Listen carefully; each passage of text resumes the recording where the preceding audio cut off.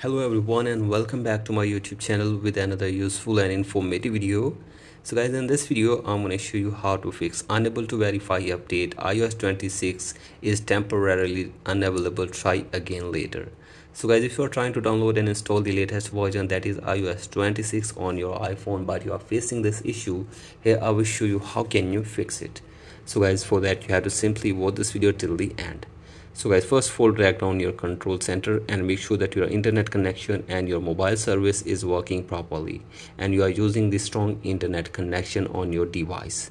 And after this, open settings on your device, and then you have to go to screen time, and from here go to content and privacy restrictions and turn off the toggle for content and privacy restrictions on your iPhone. So guys, do this and now go to general section again, and now scroll it below and tap on date and time and set your date and time from here. Then go back and tap on language and region, tap on region and select your country or region correctly. After this, go back and tap on VPN and device management and make sure that there is no connected VPN. After this, go back and tap on transfer or reset iPhone, tap on reset and reset network settings of your device for one time as well. So guys, do this and restart your device, and now hopefully after this your problem will be fixed.